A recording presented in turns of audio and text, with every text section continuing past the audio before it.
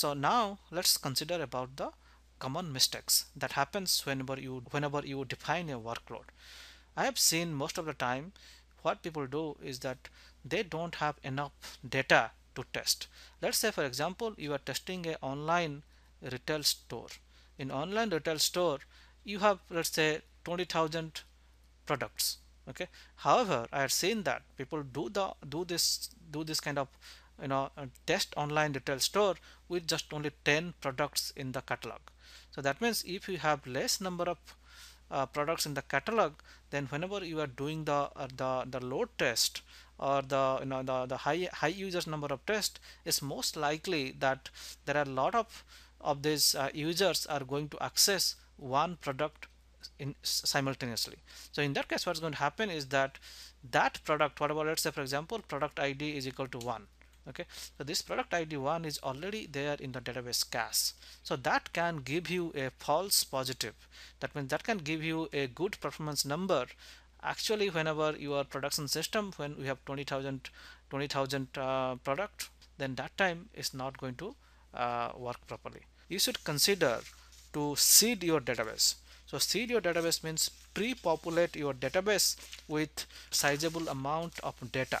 Test with reasonable amount of data. If my production system is of 1 terabyte database, then my test system should also have 1 terabyte database. Okay, so in that way, like we can figure out the real issues involving data volume. All right, and another common mistake that people generally do, they don't put any realistic delay. What do you mean realistic delay? Let's talk about this distribution. And in this activity distribution, the user 1 is first checking the mail, and after that he is just waiting, he is reading that mail, he is not doing any activity that time. And that inactive period in performance engineering called think time or delay. What is our goal here is that we need to ensure that enough realistic delay is there between two transactions from same user. Okay, and another mistake people generally do, they just put a constant think time of say 5 seconds. So that means user 1 sends a mail and then wait for 5 seconds doing nothing and then send another mail. This is also not very realistic. Best thing would be to use some bell-shaped model for interaction time. That means like if this is a thing like this, let's say this is 5 and let's say this is 15. So basically with anything randomly from 5 to 15 we are going to get, like for example in one case we can wait for say 7 seconds, the next time maybe we'll wait for 14 seconds and so on. Okay, so that is what I meant by in realistic delay, and this is basically what we're trying to do, trying to simulate what a real user will do.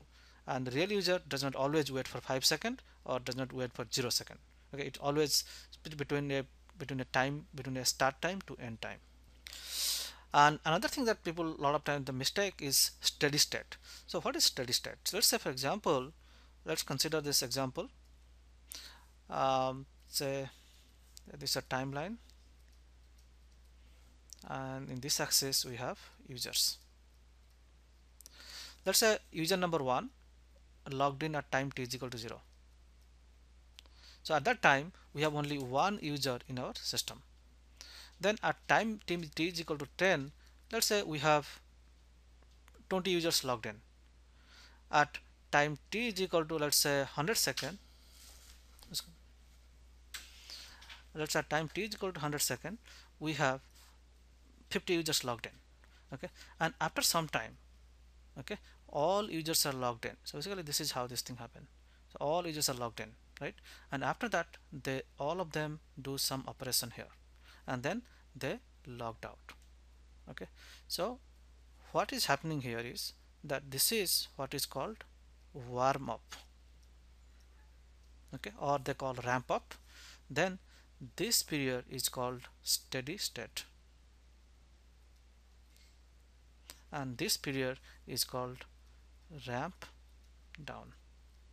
Okay, so in the ramp up, right, we need to ensure that whenever we design our test we should also follow this kind of pattern, or else if you want to do all 100 users try to try to basically log in a very, let's say within 5 seconds. If you want to try to log in all 100 users, then this may not be a realistic way to test your system. And also during login time, you will create a session and so on. So therefore this little bit of intensive work on the server. And if you want to ramp up everybody in same time, then you might be seeing some unnecessary errors that's going to happen. Okay, so therefore this is the right way of testing. Okay, so that's what I mean to say, that have a realistic steady state window, and this is the time when actually you do the measurement for a performance numbers. Okay, and finally, another thing that I've seen a lot of time people do is that the randomized user activities. So if you see here in our distribution chart, we are doing a lot of mail, we are doing log, document, then calendar, and so on. We are not doing just one kind of operation all the time. Like all those 100 users are not sending mail at same time. Okay, and that's a lot of time people do mistake while designing the workload, that they try to do everything at same time. So again, that is not realistic. You need to randomize your user activities. All right, and then finally, a lot of people run tests from a single location. That's a problem, because nowadays with the web and all those things, your user can be from any geography. Okay, and whenever you test, you ensure that you also simulate similar kind of things. Like say for example, user 1 to user 50 are from one geography, let's say from US West, and say user 100 to user 200 are from, let's say, APAC, Asia Pacific.